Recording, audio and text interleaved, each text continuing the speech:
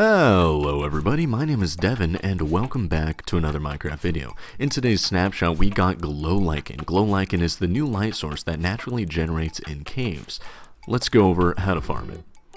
So over here we have a simple redstone contraption. One thing to know about lichen is that they won't naturally grow and spread themselves, but if we bone meal it, they will. So if we have a dispenser full of bone meal pointed into a bit of lichen resting on top of it, we'll be able to automatically reproduce and farm our lichen.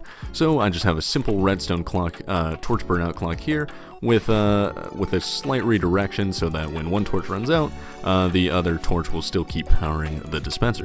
And then I just have a chest here to keep the dispenser supplied with bone meal.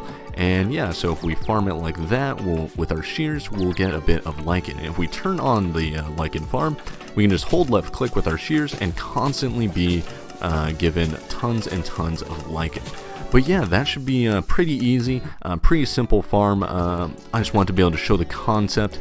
Thank you guys for watching. My name has been Devon. If you enjoyed the video, make sure to leave a like and subscribe, all that jazz. Catch you later.